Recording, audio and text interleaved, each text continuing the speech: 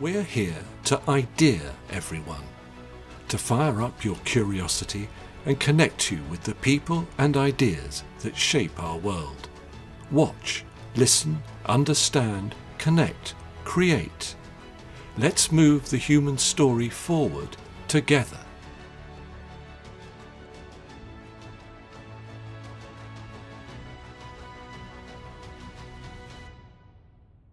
Hello and welcome to The Poetry of Science, a podcast which provides insight into new scientific research via the medium of poetry. I'm your host, Dr. Sam Illingworth, and each week I'll be introducing you to some of the latest scientific findings and sharing a selection of science-themed poetry. We could all do with a little bit more poetry in our lives. In this episode I'll be exploring new research which has found a sharp decline in basking shark sightings in California.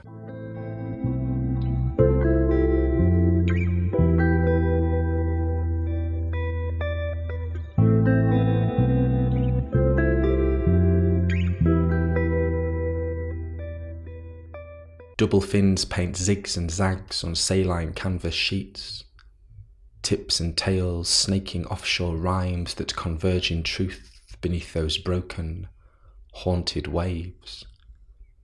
Moving mountains of the sea, your fearsome enormity matched only by a magnitude of grace. Congregations of krill consumed with the care of a lover's caress.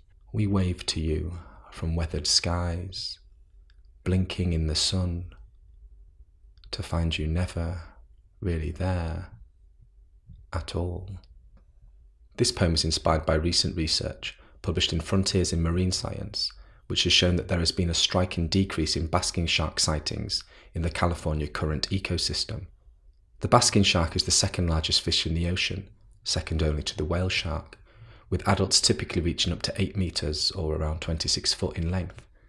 This species also has the smallest weight-for-weight brain size of any shark, reflecting its relatively passive lifestyle.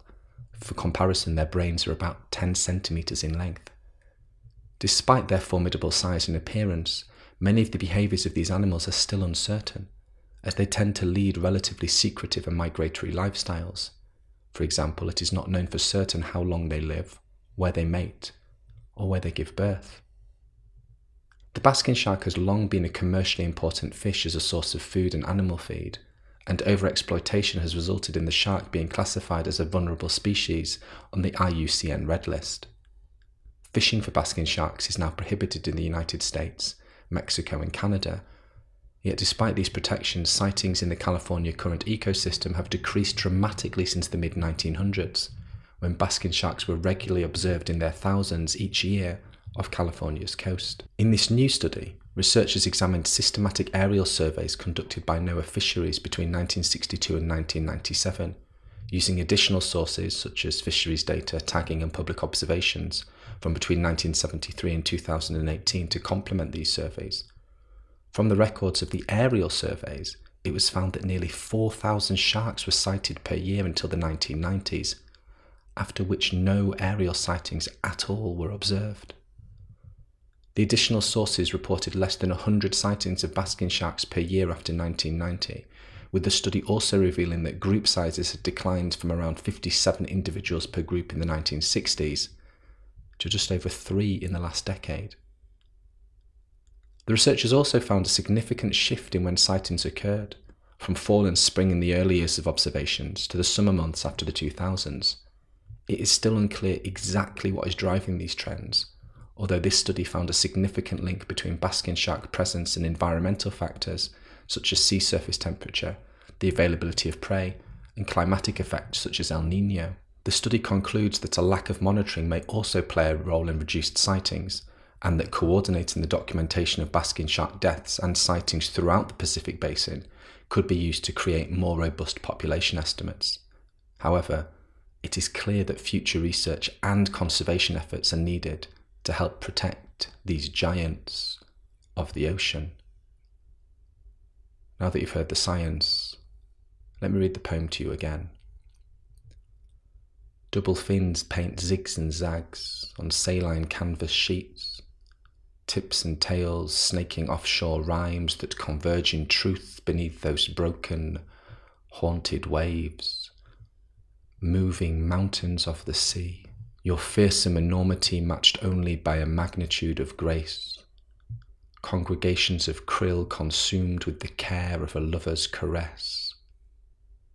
We wave to you from weathered skies, blinking in the sun, to find you never really there at all.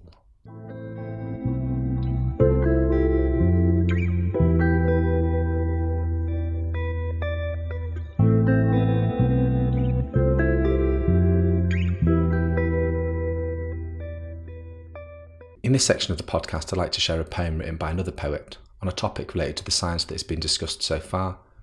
In this episode, I'll be reading Basking Shark by Norman McCaig. Norman McCaig was a Scottish poet and teacher. He was born in Edinburgh in 1910.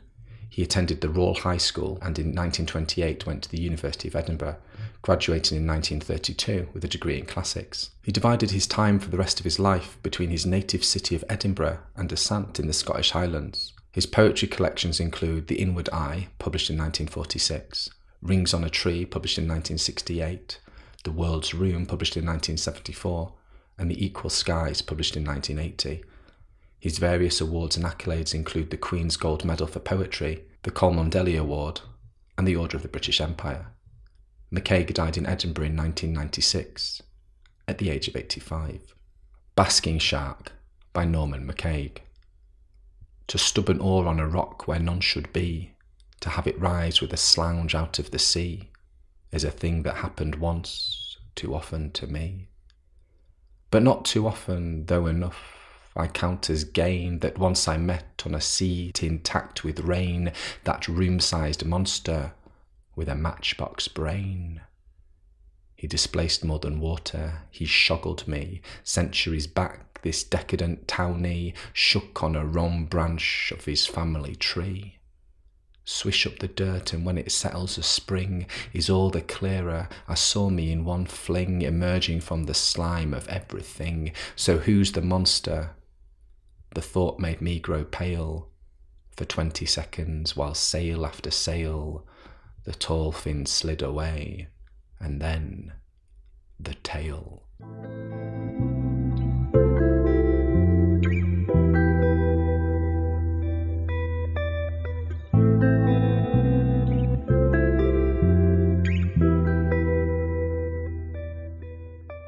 Thank you for listening to the Poetry of Science. Thank you very much for being with us for this episode of the IdeaXme show. IdeaXme is a global platform. Our mission is to move the human story forward by sharing knowledge of the future. You can find us on all major audio networks at www.radioideaxme.com, on YouTube and Vimeo. Please subscribe.